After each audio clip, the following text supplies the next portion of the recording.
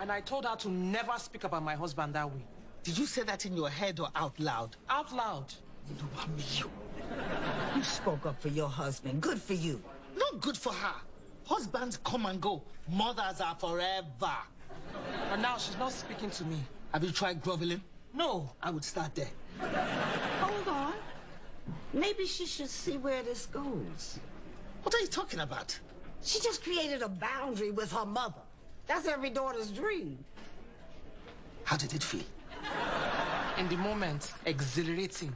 Like jumping out of a plane. But you do realize you are now plummeting towards the earth with no parachute. Come on, it's not that serious. Have you ever talked back to your mother? Hell no. That's why I want to see where this thing goes. Thank you all for coming. Happy to be here, Bob. Wait a minute. I thought you don't work here anymore. I don't. But as a stakeholder in this company, Bob requested that I be at this meeting. Wait, we don't have to work here to have a stake in the company? In that case, I also have an announcement. I've done this company a disservice. All these years I've been settling for staying in business instead of pushing us to live up to our full potential.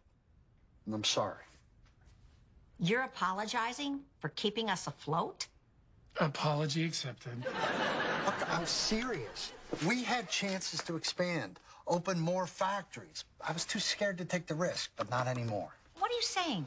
I'm saying let's make some moves, push our chips all in and see what happens. That is really bold, Bob. I'm out. I haven't even told you my plan. Why don't you just push your chips in, and if it goes good, then we get some of your new chips? Oh my gosh, that's a great idea. Guys, we can do this. We could take MaxDot global. Honey, what's going on? I just feel like I could do more. You've done plenty. You took over a business that was barely hanging on in a city that had already let go, and you made it work.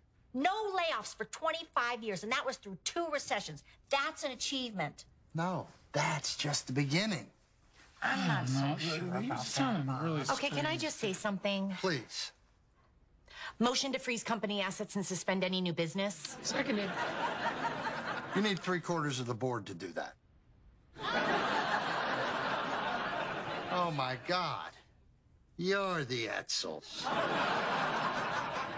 I don't know what that means.